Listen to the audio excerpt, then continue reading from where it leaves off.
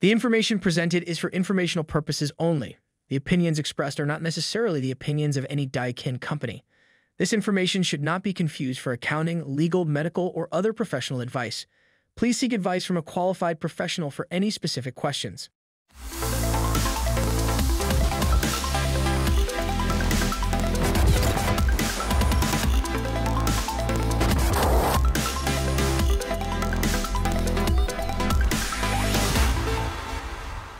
Welcome to the Accelerated HVAC Success Program. My name is Ben Middleton. I'm the National Sales Training Manager for the Goodman, Amana, and Daikin brands. Today, we're joined here with Danielle Putnam. She is the president of the new flat rate. Danielle, thank you so much for joining us. Ben, thanks for having me. I am really excited to be here. Well, this is exciting. And the first question I love to ask everybody, how in the world did you find yourself in HVAC? Because that's not where you first went, is it? I knew you were going to ask, and I kept thinking and thinking and thinking. And then right now I'm really into Alex Ramosi, and he's like, riches and niches, riches and niches. I was like, HVAC is a niche. I might stay here. But to be honest, I was born and bred.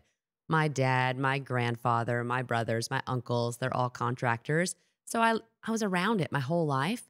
And what I love, Ben, why I've stayed, is I love being involved in the entire circle, if I could say that, the entire life cycle of a business, and HVAC provides that. It allows you to do marketing if you want to do marketing, to do sales, to work with your hands, to fix things. You can do so many things in this niche, and that's why I've stayed. But you did escape from the HVAC industry for a little bit, didn't you? I did, and I came back. Where did you go?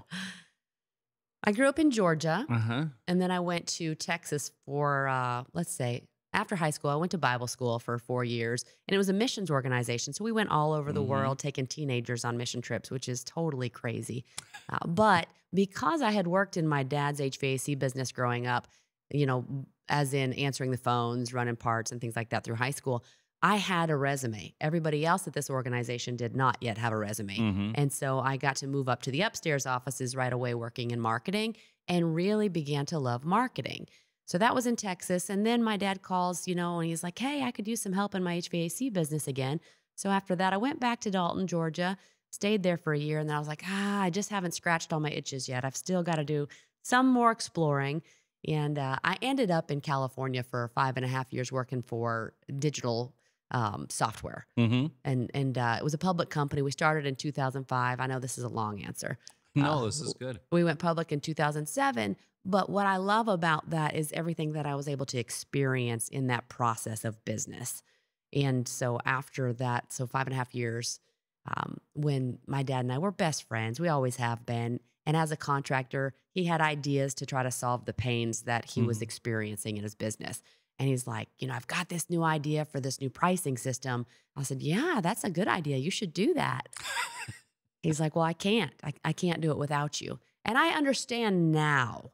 As a contractor, so many times we're owner-operators. We're in the field. We're putting out fires. We're really trying to grow our business and struggling. It's difficult. We're being pulled in so many directions. And so to have a new idea that will help yourself and others, sometimes we need a team and somebody to come alongside us to launch it. And so in 2011, he's like, hey, if you move back home to Georgia, I'll give you half of the company. We'll start this new company together. I was like, I would like that. So tell me a little bit. You guys started the new flat rate. We did. What is the new flat rate? It's always new. Every day. Every day it's new. He keeps asking, my dad does, Rodney. He's like, should we rebrand and come up with a new name? I was like, no, it's still new every day. But the new flat rate is a menu pricing system. And so historically in the trades, we've had time and material, flat rate pricing. And then the new flat rate is 5 different price points for anything diagnosed in the home, repair or replacement. And so it's an automatic sales presentation tool to help take that pressure off the technicians to sell and to try to increase their average service ticket. Let's come up with an automated system that does it for them. And that's the new flat rate. So pricing is a big hot topic right now. There's been all kinds of things happening in the economy, happening with pricing, with inflation right now. You've got consumer debt levels at all-time highs, and of course, we're in an election year as well. Yeah. And so you got all kinds of different things going on. How have you seen pricing change with contractors? I mean, some people use a multiplier, some people use a divisor, some people use some sort of a net profit per hour or a net profit per day. Mm-hmm. How do you see pricing evolving or changing? Hmm. You know, we had a contractor tell us the other day, I doubled my prices and nobody noticed. I was like, what? And now they were using a menu. And so there was different options, of course. But then we have so many others that say, hey, I haven't increased prices. I haven't changed prices at all. And they might be scared to do so. And so we've definitely seen, both ends of the spectrum. But what I love about the menu and options is options provide solutions, lots of solutions and creativity for homeowners. And so we've seen more and more contractors being creative with what they're offering, repair, replacement. And then also, if I can do a little plug in here, we just partnered and did a full integration with Optimus Contractor Financing. And that has really helped provide more opportunities and solutions for contractors. I'm so excited because now in the menu automatically with the click of a button, they can see their 5 different options and the payment plan terms and everything that they could do financing wise. And then they can click there to get financed right away. So that's been super exciting. We've got a very high adoption rate. Contractors are running to it and saying, with full energy, they're very, very excited about it that, hey, I'm going to make so much more money this year because of this. So I think some of them have been a little, nervous because of the economy and people. But at the same time, they have to push forward. They're diversifying. They're looking at, hey, I have skilled workforce. I have a skilled workforce. I have a team of people. What else can we do? What can we offer? They're spending time in training, making sure that their technicians feel very confident to know what to offer in the home and to present. I think it's really important right now to be very close to the business life cycle in a service business and the value we're adding to our customer. So with pricing, it's not about, well, it is about price until you make it about something else. And so we really want to make sure that we're providing good value in the home. So it's worth the price because people are looking, hey, should I fix this or fix that? I can only do one. There's a lot going on for sure. But I heard this economist last week at the it was a CEO strategy summit. He was a global economist and he's like, in an election year, he's like, it honestly doesn't matter. And he's showing all these trends. And economists aren't always right. I get it. He's showing all these trends. He's like, we still have a strong economy. And so let's be smart, let's be wise. But even though it's an election year, what comes is going to come. Let's still look at serving our customers to the very best we can. And I related with that very strongly. Let's just continue to grow and move forward and provide great value. I think you said a lot to unpack there. That was a long answer. It usually is. But, just to kind of backtrack and look at some of the things that you said there. So I think one of the things I honed into was you talked about, it's about the value that you bring. I think that's so important. When I talk to so many contractors, one of the fears around pricing that I hear from so many is I don't want to rip my customer off. I hear that a lot. Yeah. And I think that's where there's a hesitancy. Should I raise my prices? I don't want to charge too much. And I think we both have done the exercise a million times where you say, okay, here's your cost of equipment. Here's your cost of labor. Go ahead and tell me what the sell price should be. And if you have 20 people in the room, you get 20 different prices. Yeah. But I think the big thing is, are you delivering what you said you were going to deliver? Did you give the experience that you would be proud of? Is that the type of experience that you would want to be recorded and to be on, the 10 o'clock news and somebody watching? Or is that not the experience that you can be proud of? And did you cut corners because maybe you didn't charge enough? And so there's all of these things that start to go back and forth there. But you look at supply and demand, one of the big things I've heard for probably the last 20 plus years is you can't find enough good help to come into the trades. I mean, how many conferences have you and I both been at where there's somebody talking about what do you do to fix your labor challenges Every that you time. have? So if we've got short supply of all of this valuable labor to be able to provide great services, people shouldn't be afraid of charging what they need to charge to deliver an unbelievable experience every single time. I fully agree. And how often do we not charge what we're worth because we don't believe we're best in class? Mm-hmm. And maybe as a service company, we're not best in class. But let's accept that and admit it and look at what are we today and how can we incrementally improve. And you can improve by calling your customer back, by, simple things. It doesn't have to be a whole rebrand. You can do simple things. It can be, hey, if I promise to give an estimate, I'm going to do that, because so many of our competitors and peers are not doing some of the little things, right? And so accepting, all right, what's the state of my business today? Am I valuable? Well, yes, I am. I have a business. I have some workforce. I have tools. I have skills. I know how to do what the customer does not know how to do, and they need me. And Ben, that's why options is so important, because we cannot prejudge what the customer wants to spend, what their budget is. We don't know. And when we provide value, we provide options, we let them choose, they can based on their budget. And that, it gives us the opportunity to have a high option that's more expensive and a low 99-cent hamburger, right? And it's actually Burger King that came out with the 99-cent hamburger. Some people think it was McDonald's, but random fact. That burger, though, gets us in the door. It's like, hey, you know what? I can afford it. I'm going to call, this HVAC company because I know that I can afford them, but they're going to give me options because maybe today I can spend a little bit more than I usually do, right? Yeah, it reminds me, one of our more successful contractors that we have out in the Pacific Northwest area, they have billboards all over the place. Yeah. And the billboards all say brand new air conditioner, $99 a month. And that most of their advertising budget goes into this billboard campaign, and they just keep this going all the time. And I asked the question one time, well, how many $99 per month air conditioners do you sell? And they said, you know what? It's funny. Not a whole lot of $99 a month. We sell a lot of $129, a lot of $139, a lot of $159, even some $199. But to your point, that $99 a month gets them in the door. And now they can have a conversation and give the customer options. Here's all of the different options, and the consumer will pick what's best for them. Nobody really wants the $99 a month plan. Right. And nobody really wants it, but they are nervous about what they don't know, right? And they want you to go and provide the solutions and show, hey, you know what? I can fix this for you, and take that pressure off of them. I can fix it, and here's how much it's going to cost. Once they know that, okay, good, there's a relief. I can do that. So you've been around the trades a long, long time. I have to ask the question, how many of the people in your family that ran all of these home services businesses really enjoyed sitting behind the desk and doing price sheets and putting all of that stuff together? Yeah, good. Quite. Nobody's asked that.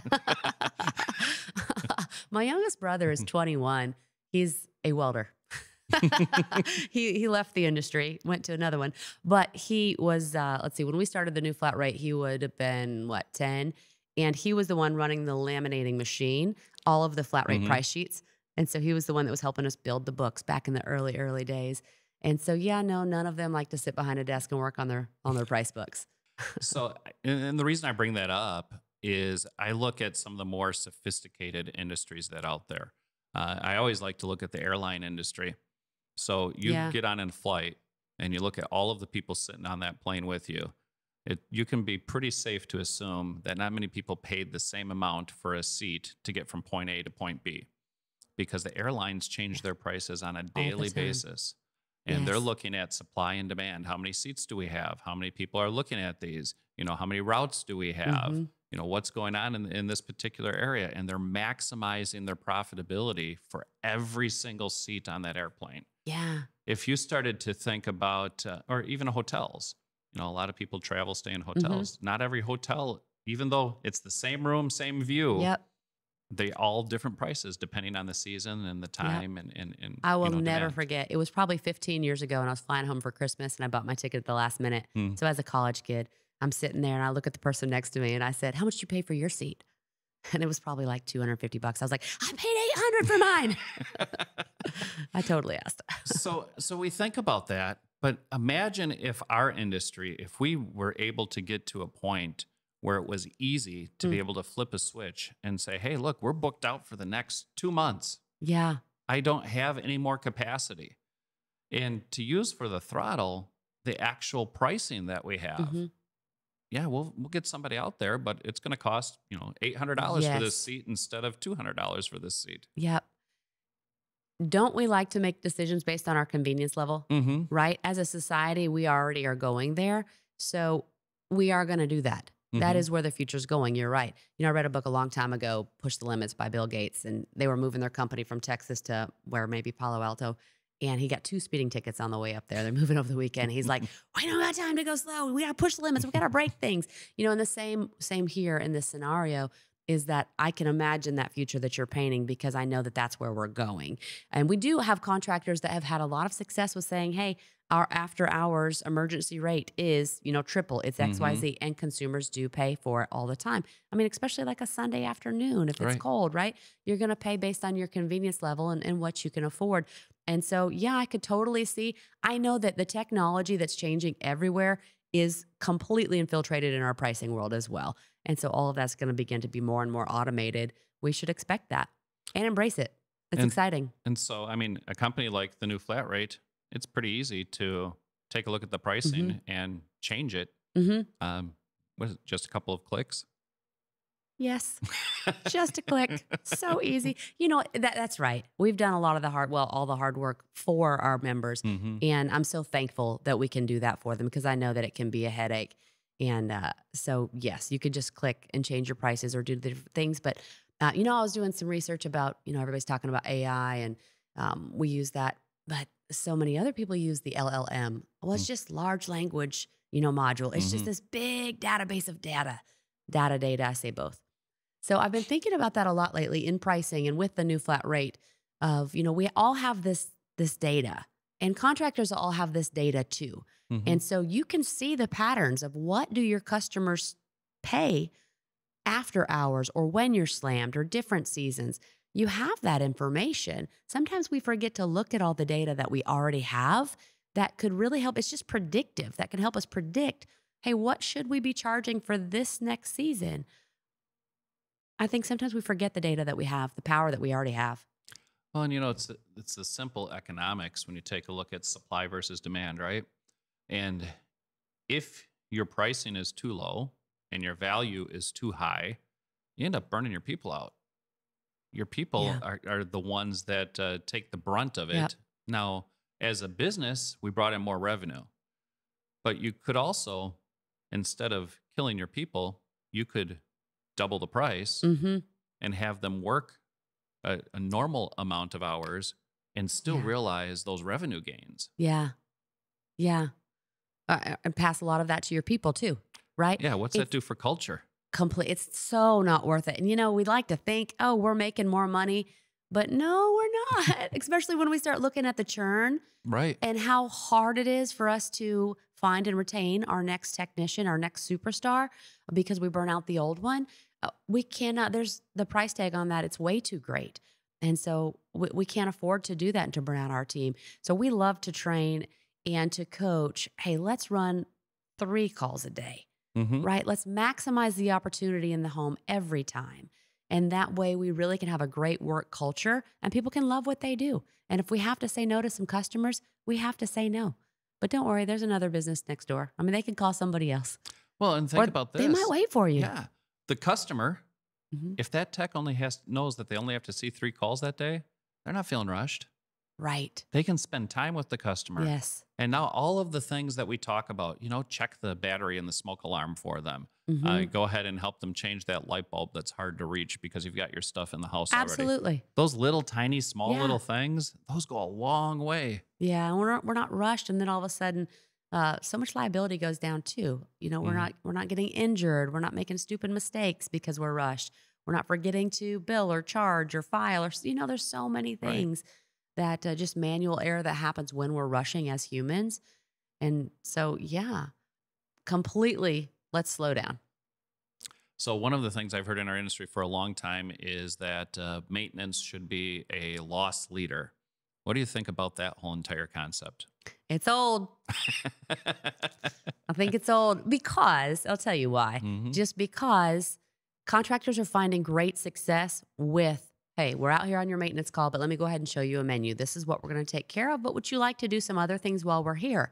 And then all of a sudden, they are making so much money on those maintenance calls, whether it's just an upgrade on the service today or it's something being replaced.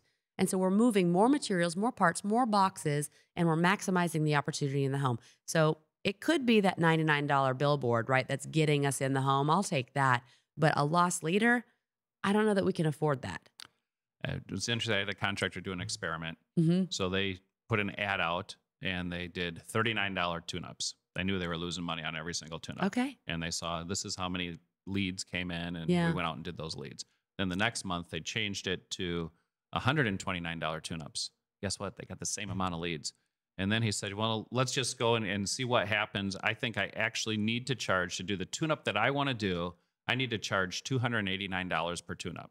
And he put that ad out, $289. The lead volume did not change. No. And so it's so funny when we talk about pricing. I think you said it, and I've said it many times. Our industry almost has this self-esteem crisis. Right. We don't feel we're worth it. We don't feel that we should be able to ask for that much money. But when you actually just put it out there and you get it in front of people, nobody knows what they should be paying. Yeah. Yeah. But they also know what it's worth to them, right? Right. I mean, I will never forget it. My husband and I had an Airbnb in Chattanooga. It was a Friday night at 6 o'clock, and we were in Atlanta at a Braves game on a date. Friday night, Braves game, Atlanta, a long way away from Chattanooga. And so the tenant, the Airbnb renter calls and, hey, you know, the air conditioner broke. Well, our system was every bit of 18 years old. Air conditioner's broke. We got a tenant in there. So Josh calls his local HVAC company, and in our heads already, minimum $500 easy. It was like $235. I mean, I wanted to go over and visit that owner crying for him and say, you are dying and you don't know it. My point is there is a perceived value and cost in the homeowner. And as contractors, we're stepping on ourselves. So we need to find out what is, like you said, they're raising the rates of their maintenance or their specials and seeing that the customer's still paying. Like, we're putting our own glass ceiling on ourselves. John Maxwell always says, raise the lid. Like, we're doing it to ourselves. And I'm not judging. I do it. We all do it in some form in our business, in our life, right? And so let's recognize that and start working on lifting that lid. And how could our company actually grow and move to the next level and be fun again? That's what I'd love to see. Contractors to say, this is fun again. Danielle, thank you so much for joining us. Do you have any last words of wisdom that you want to share with all of the HVAC contractors out there? I love 2024 already. Love, love, love it. And I want to push the limits in everything I do this year. And I really just want to encourage everybody to in our industry. Like, do it with me. Let's do it together. Let's push the limits with the value that we provide, the new technologies that we provide, the barriers that we're busting, the glass ceilings we're breaking. I mean, it's a really big year, and I hope we all do it together. Danielle, thank you so much for joining us. Hold on. Hey, thanks for having me. And for all of you that are out there, if you liked this episode, please make sure you hit the like button so we can do more episodes like this. And make sure that you go ahead and follow us so you can be aware of all of the upcoming episodes we have.